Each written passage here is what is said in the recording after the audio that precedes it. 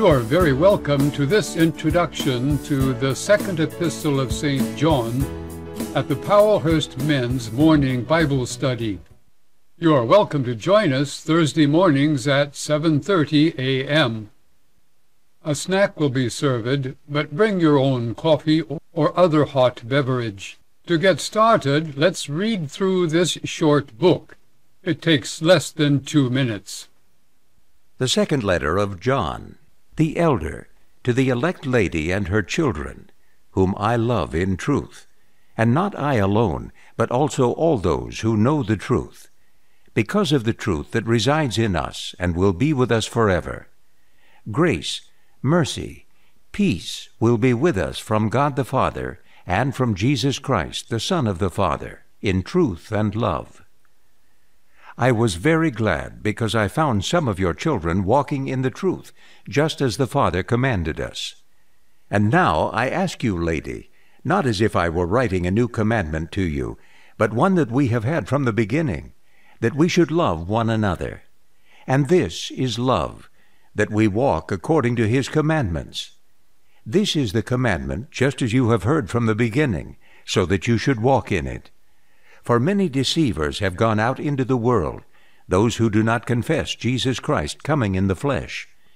This person is the deceiver and the Antichrist. Watch yourselves that you do not lose what we have worked for, but receive a full reward. Everyone who goes too far and does not remain in the teaching of Christ does not have God. The one who remains in the teaching, this person has both the Father and the Son. If anyone comes to you and does not bring this teaching, do not receive him into your house, and do not speak a greeting to him, because the one who speaks a greeting to him shares in his evil deeds. Although I have many things to write to you, I do not want to do so by means of paper and ink. But I hope to be with you and to speak face to face, so that your joy may be complete. The children of your elect sister greet you. That was from the 2012 Lechem English Bible. As all the other New Testament books, 2 John was written in Greek sometime during the 1st century. Jesus had forewarned his followers, "Beware of false prophets who come to you in sheep's clothing, but inwardly are ravenous wolves." John's 3 epistles, or letters, deal with 3 kinds of wolves. 1 John dealt with urban philosophers, 2 John with itinerant anti-Christian missionaries, and 3 John will deal with arrogant church leaders who oppose Christian missionaries. Now, John was one of Jesus' 12 appointed apostles, an eyewitness to Jesus' baptism, to his miracles, to his transfiguration, to his teaching, and to his resurrection. John had earlier written the Gospel of John, demonstrating that Jesus was both God in human flesh and the awaited Messiah. John later dwelt at the city of Ephesus, where he served as church elder amongst many churches. These probably included city churches at the 7 locations that he named later in the book of Revelation, as well as daughter churches in surrounding towns and innumerable house churches meeting in homes, on farms, and in marketplaces. In the early centuries of the Christian movement, as in many countries today, Christians often gathered in small daughter churches that belonged to a big mother church. The Christians were now in their 2nd and 3rd generations and had been multiplying churches in many regions of the Roman Empire. However, there were now Jewish missionaries who were teaching that Jesus was not a real Messiah, or Christ, as well as Gentile missionaries who were teaching that Jesus was only human and that Christ was a kind of spirit that came down onto Jesus for the time of his ministry. A few comments from various scholars might prove helpful. Although John does not name himself in this epistle, calling himself the elder, Everyone who received the letter knew who he was. This was John the Apostle, who had been an eye and ear witness to Jesus and to his teaching, and was now an overseer of churches at Ephesus in Asia Minor. Now, the term elder was well known in New Testament times. It was used in the Greek Bible to refer to Israelite community leaders. But in wider Greek usage, it could refer to any aged gentleman, commonly used of officials in Jewish synagogues, as well as for magistrates, a kind of judge in the wider Hellenistic Greek world. This was the preferred term for leaders in early Christian churches, and eventually John would use the term for certain divine beings in heaven described in the book of Revelation. So John begins, "The elder to the elect lady and her children, whom I love in truth, and not only I, but also all those who know the truth." Perhaps because of the sensitive nature of communication between churches, John addressed this epistle to an elect lady and her children. We do not mean that this was a lady named elect, but was rather a distant congregation with its house churches and their members. So by elect we mean Christian churches that have been chosen by God to conduct his business on earth, just as Israel had formerly been chosen, because of the truth that abides in us and will be with us forever. For those who were familiar with John's Gospel, they knew that the truth was a title of Jesus Christ, who called himself the Truth. He also promised to send into his followers the indwelling Holy Spirit of truth. Grace, mercy, and peace will be with us from God the Father and from Jesus Christ, the Father's Son, in truth and love. In the first century of the Christian era, both Jewish and Gentile believers understood that the one true God exists as the invisible Father in heaven and as the visible Son on earth. God is also the invisible Holy Spirit who dwells in and amongst Christians. Whereas other epistles would often start with, "May the grace and peace of God be with you," John here rather says, not a prayer, maybe, but gives a firm promise, will be, to reassure Christians in a distant city and town that they are and remain true churches of Jesus Christ. Some of your Bible translations read, "the Lord Jesus Christ," because some ancient manuscripts of 2 John in Greek do read, "Lord Jesus Christ." This short expression, God the Father, and from Jesus Christ the Father's Son, reminds us of two very important Christian doctrines. First, the Father and the Son, for we believe that the one true God exists as the invisible Father in heaven and as the visible Son on earth. God is also the invisible Holy Spirit who dwells in and amongst Christians. There's a spelling fault there. All right, that fixes it. If you would like to have this program that displays parallel texts, you may download it free from the website. A second important doctrine is that of Messiah, or Christ. The ancient Hebrew scriptures teach that someone would come into the world, a great final prophet, priest, and king, whom believers called Messiah in Hebrew and Christ in Greek. Christians believe that Jesus is the Christ, the Messiah. John continues, "I rejoiced greatly to find some of your children walking in the truth, just as we were commanded by the Father." When John says, "I rejoiced greatly to find some of your children walking in the truth," he was not implying that he had found others from the church who were not walking in the truth. Rather, he was saying that all those church members whom he had met were walking in the truth. Verse 5, Now I ask you, dear lady, not as though I were writing you a new commandment, but the one we have had from the beginning, that we love one another. To walk or live in the truth means, of course, to conduct ourselves in ways that honor Jesus the Messiah by obeying his commandments. What we have before us here is a letter written in the 1st century by an apostle of the Lord Jesus Christ, addressed to the churches with instructions in how to obey Jesus. For these apostolic writings have come to be called in Christian doctrine Holy Scripture, since John was one of the 12 whom Jesus had appointed apostles, promising to them the Holy Spirit, who would remind them of all that Jesus had taught them.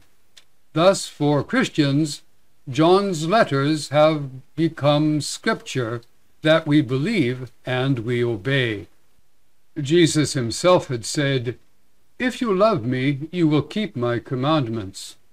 Thus, to love God is to obey his commandments, and our neighbor as ourself. Thus, there is a kind of divine logic in this.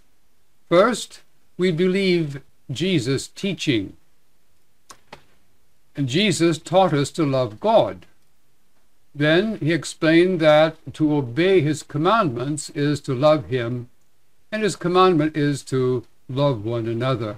From the beginning, false teachers were infiltrating Christian churches at this time in history, denying that Jesus be the Messiah come in human flesh, and then leading folk out of their churches. In verse 6, there's an important point of grammar. When John says to walk in it, it in Greek is a grammatical feminine relating back to a feminine noun. Now, there are 3 such feminine nouns in the preceding text. The word truth, which is 46 words before, the noun love, which came 16 words earlier, and then the word commandment, which is the nearest and most likely antecedent. So John is saying, walk by that commandment. Verse 7, for many deceivers have gone out into the world, those who do not confess the coming of Jesus Christ in the flesh. Such a one is the deceiver and the Antichrist.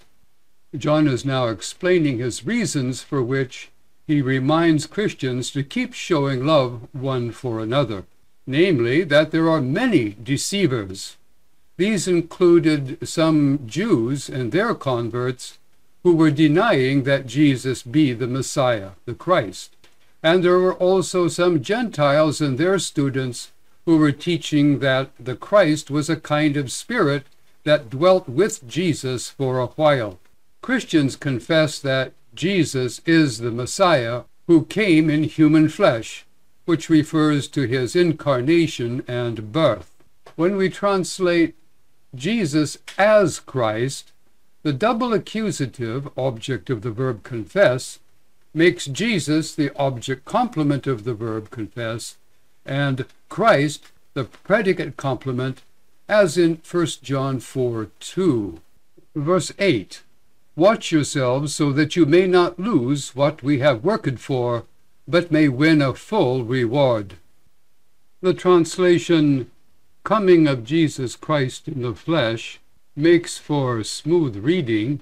However, in the original language, the word order is Jesus Christ coming in flesh. Literally, we confess Jesus to be Christ coming in the flesh. This refers to Jesus' incarnation and birth. Now, the present participle, coming, can relate either to the past, that is, to Jesus' incarnation leading to his birth, let's correct the spelling, or to the future, that is, Jesus' awaited bodily return, possibly, probably to both, that is, Jesus was, remains, and will return as the Christ in human flesh.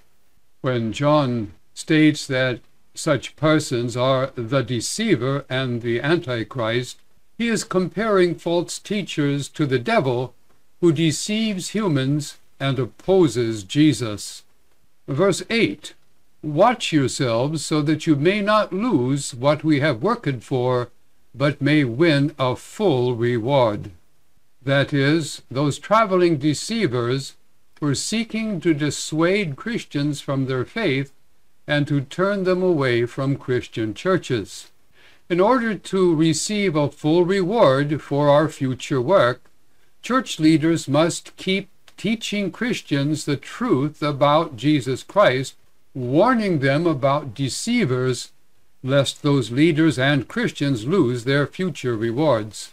For God will reward faith in the real Jesus Christ, will reward your pastoral work, will reward the showing of love to fellow Christians, and will reward your evangelistic work. Verse 9, "Everyone who goes on ahead and does not abide in the teaching of Christ does not have God, whereas whoever abides in the teaching has both the Father and the Son." The expression "goes on" is literally to lead the way. That is, by leading others into error, inventing a different Christology. This phrase, "who goes on ahead and does not abide," consists of two participles, leading and abiding. These are preceded by a singular article, the word "the," and are joined by the conjunction "and," which implies that this is the same person or persons who are both leading and abiding. When John speaks about the teaching of Christ, this could mean Christian teaching about Christ, what we call an objective genitive, or Christ teaching about himself, that we call a subjective genitive. We choose the latter, for it has more authority in the churches than does human opinions or teachings about him. Verse 10, "If anyone comes to you and does not bring this teaching, do not receive him into your house or give him any greeting." The word "if" plus the indicative form of the verb comprises what we call in Greek grammar a first-class condition, which assumes the reality of the situation for the sake of argument. Now, since the lady and her sister were churches, their house likely refers to any place where Christians gathered, which was typically in various homes of believers. For in the early centuries, very few churches built chapels. Verse 11, "Whoever greets him takes part in his wicked deeds." It is both a sad and a dangerous situation to be involved with cooperating with false teachers who come into our churches. Their evil deeds include deceit, for they are parading as Christian teachers whilst denying the truth about him.